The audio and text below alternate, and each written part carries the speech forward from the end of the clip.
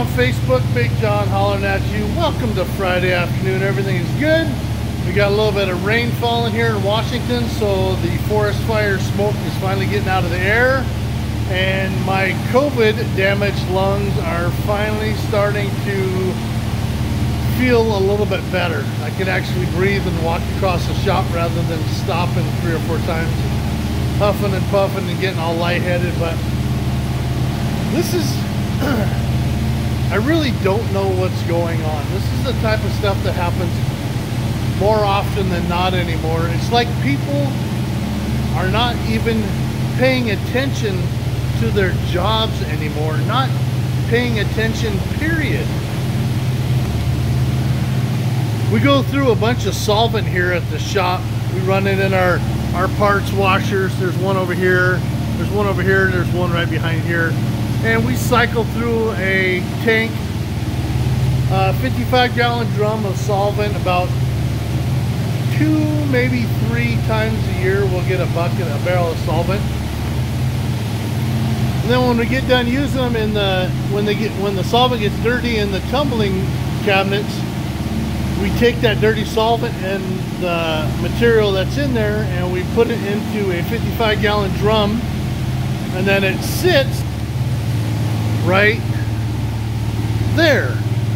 It's supposed to be a 55-gallon drum where we dump the dirty solvent stuff into, and then during the weekend or whatever, the heavy particulates fall out, and then the clean solvent is up on top.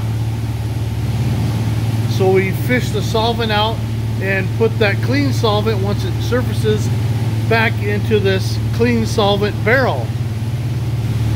The problem is we just had service this morning, so I got a brand new 55-gallon drum. No complaints there whatsoever.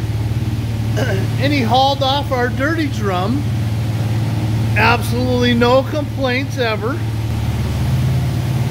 Where the hell am I going to put my dirty solvent at now? He didn't leave another empty barrel. He took an empty barrel, because we were out of solvent. He took an empty barrel,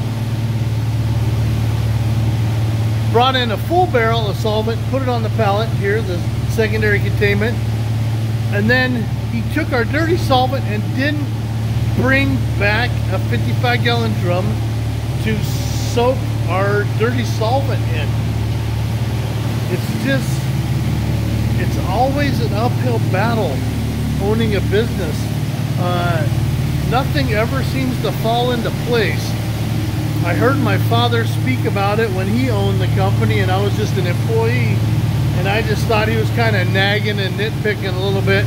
But now I appreciate him even more every day that I run this company, of how nerve-wracking and how frustrating it is to run a small company.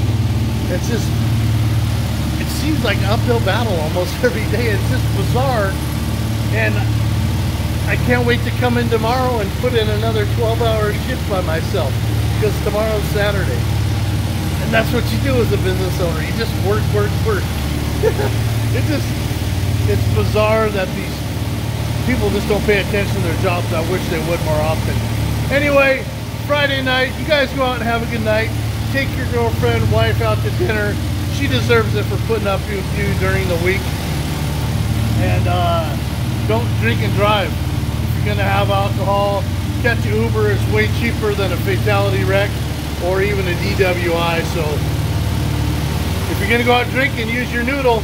You guys have a great weekend. We'll holler at you.